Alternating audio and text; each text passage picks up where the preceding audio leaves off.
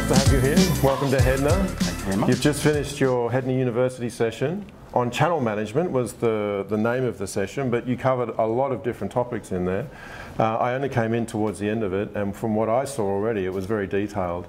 Based on the session, and there was a good audience in there, what would be 3 key takeaways that you'd want your audience to take with them from your session today? Sure. So we covered a lot. I think the overarching things to remember when it comes to not just channel management, but a lot of what we do, and it's something I'm trying to remind myself too of, is simplify without sacrificing sophistication. And I think that really holds true with channel management, because there's a lot that goes on with channel management, but you really need to make sure that you're keeping it simple. So that's one. I think 2 is know your audience. And when I talk about know your audience, it's also not just knowing your customers and your guests, but know your vendor partner intimately.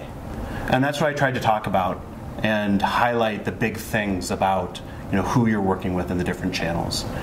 And then number 3, it's understand the relationships and building the right partnerships. And it's all about partnerships, and then everyone can win. Mm-hmm. There was one point that I did see that you mentioned about the hotelier perhaps being more aware of their environment, especially around the tech stack, and you showed the spaghetti graph, and that was a perfect example of what the ecosystem can look like in our environment.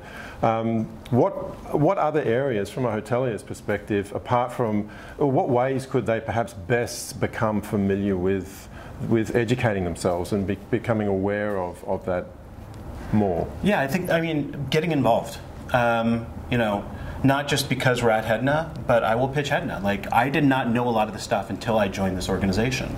So you have to get involved, and whether it's you choose HEDNA as that organization, or HTNG, or a local technology travel startup organization.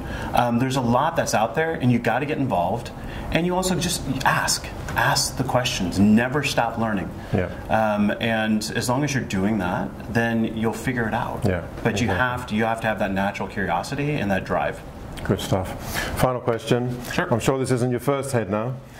What is it that you believe hoteliers, or why should hoteliers and hotel operators or owners attend HEDNA? I think that the programming is one of the top when it comes to the different programs that are out there. It truly lives by the name, Hotel Electronic Networking Distribution Association, and this industry is all about networking. This is really the only conference that I go to where I truly feel that there's that opportunity to network and talk to people and learn and ask questions and engage. Some of the other conferences you go to, you're just like in and out. This one, it really is that social side and educational side, and then there's that extra, there's always something different about, I feel like, this conference, where 3 years ago we were talking about the Internet of Things, when really no one was talking about that in the industry quite yet. So they're also thinking outside the box, and they consistently do. Awesome. Thanks.